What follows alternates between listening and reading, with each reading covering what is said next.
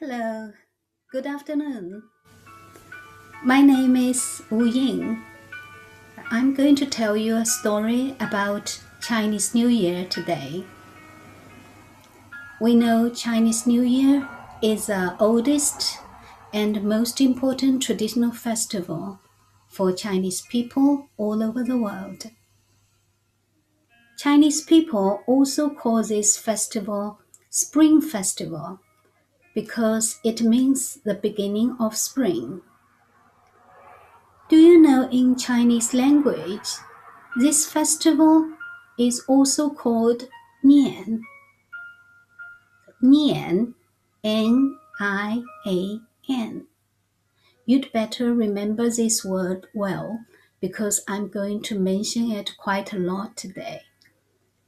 Many people know Nian means the year, but not many people, not even the Chinese people, know that Nian was the name of a monster who lived in ancient China.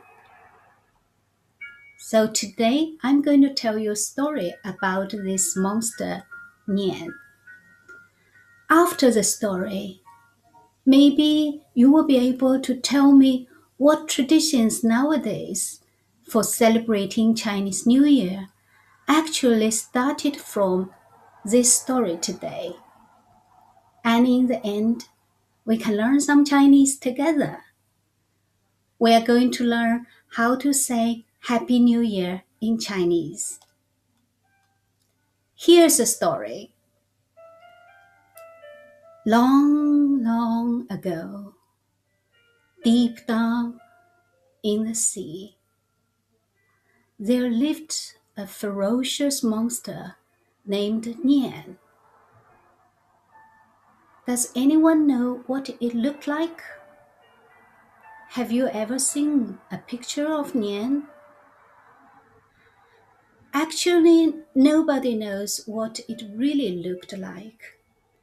But it is said this monster was half dragon, half unicorn, some even say half lion, with sharp teeth and horns. So here I have a picture of Nian.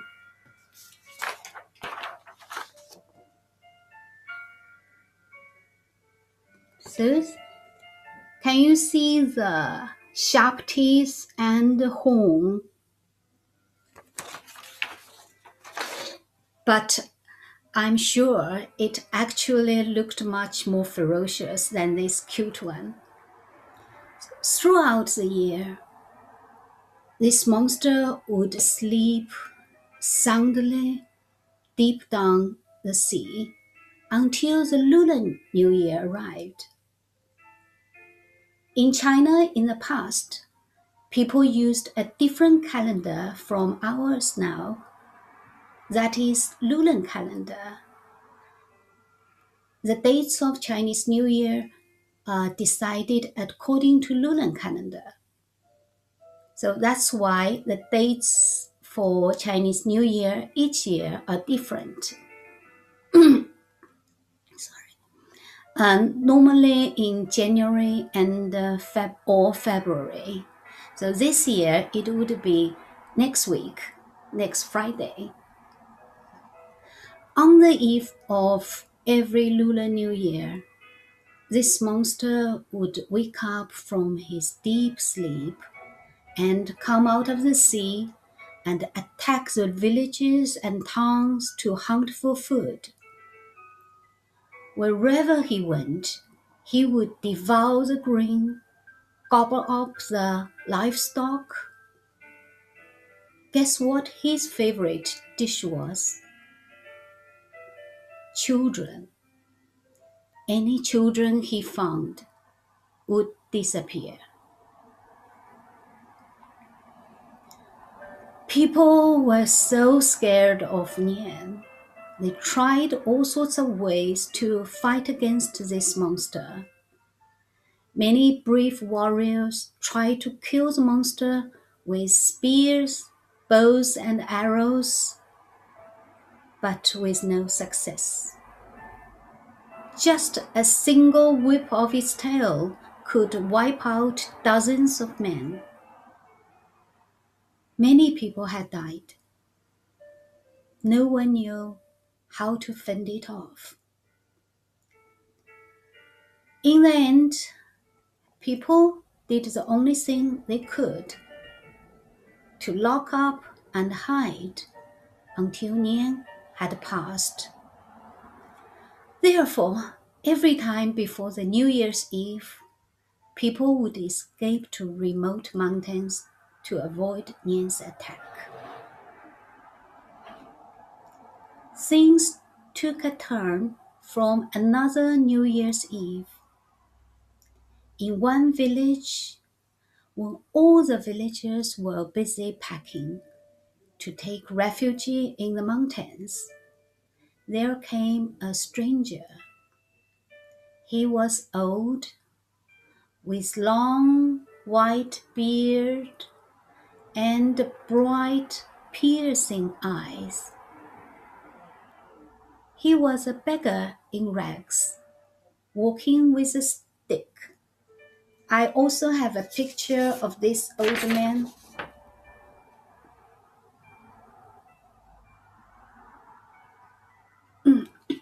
Maybe you cannot see his bright, piercing eyes very well, but you definitely can see his white beard.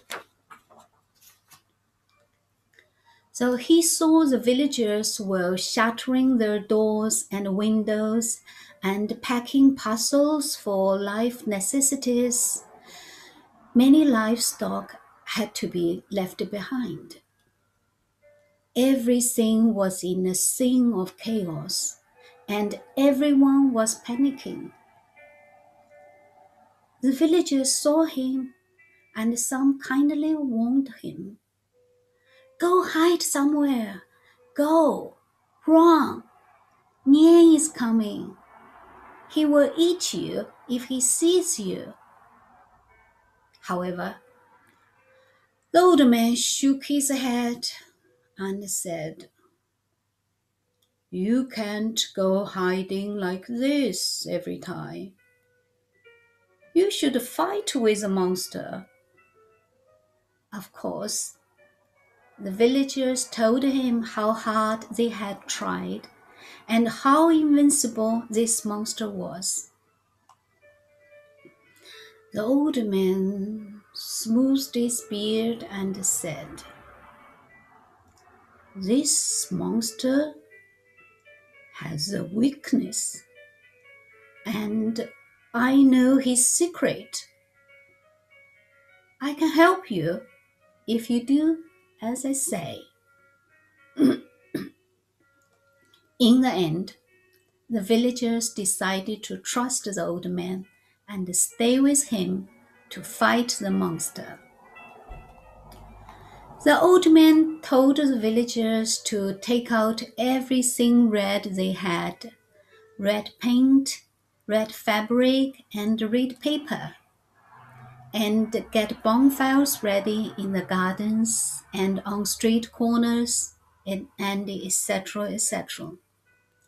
Everyone in the village got busy painting the outside of their houses with red paint, hanging up red curtains and sheets, and the bonfires were ready in the gardens and on street corners.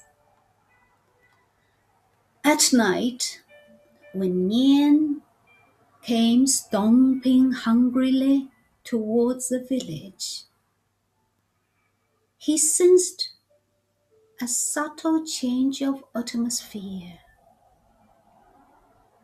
In the past, the entire village was in dead darkness and silence. But this time, it seemed something had changed. He moved on slowly, but came to an abrupt stop when he entered the village. He saw the whole village glowing with red. The bright red walls and the red fabric and the paper fluttering in the wind, the blazing flames of the bonfire flaring wildly in the wind. The monster trembled and squalled, glaring at all these strange things. Angrily, he charged to one front door. At that moment, he heard the most ear-splitting noise. Firecrackers erupted into the sky all around him. The villagers rushed out from all houses, dancing up and down the streets, banging the lids together and hitting saucepans with spoons and making as much loud noise as possible. The monster was terribly frightened. He turned around and fled all the way to the sea and never came back. So, in order to celebrate the victory over the monster, when morning came, people changed into new clothes and visited neighbors to congratulate each other and share the joy. The news spread, and everyone had learned the ways to defending against the monster. So that's the end of the story. Now I'd like to share with you some slides. Here's the children wearing new clothes and with firecrackers. And this is people visiting each other on Chinese New Year.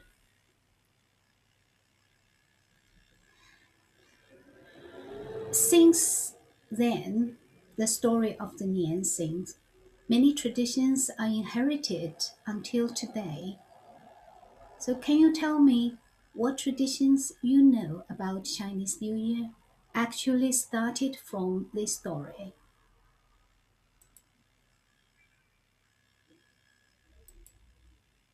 Red. Red has become the most popular color for Chinese New Year celebration. During Chinese New Year, people would paste red spring couplets, put up red decorations, and put on red clothes.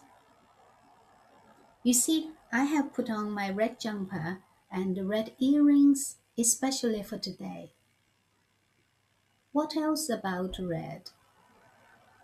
Red packets.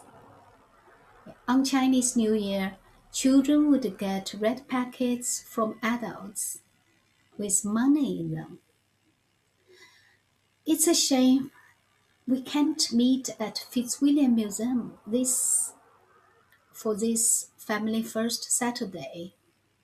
But next Chinese New Year, when we have left this horrible COVID-19 virus behind, let's hope we can visit the museum together, and probably everyone would be able to get a red packet. So what other traditions we have? Fireworks. In the early days, people would light candles and burn bamboos.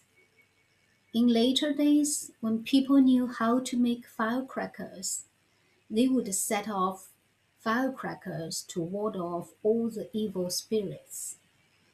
Then later, about 15 or 20 years ago, there was a firework ban because people are worried about the environment and safety. It could cause pollution and it could be dangerous too. But many other people are not happy about this firework ban because they are worried the traditional culture is losing. Now fireworks are allowed in most places, but there are still lots of rules to make sure it's safe and not harming the environment too much. Okay. What other tradition? People would stay up until the next day, that is the New Year, to expel Nian or any other evil spirits, and also to welcome the New Year. Of course, there are still many other traditions about Chinese New Year, such as what to eat, what food to eat, what other things you are supposed to do, and what you shouldn't do. But these here are from the story of Nian. Now it's time to learn some Chinese. Nian, yeah, that's the Nian monster. Remember, it means the monster, and it also means year, year. That's how the strokes. If you want to learn how to write, that's the order of strokes.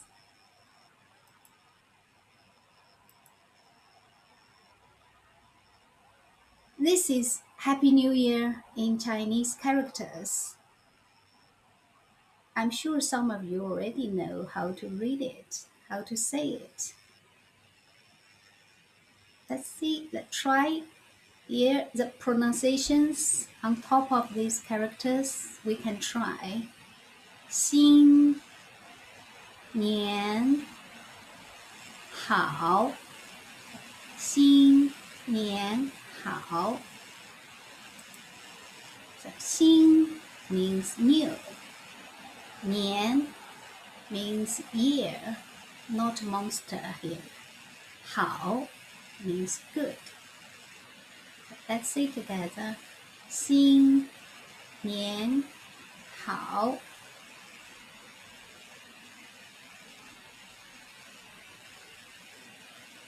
Chinese New Year would last for 15 days.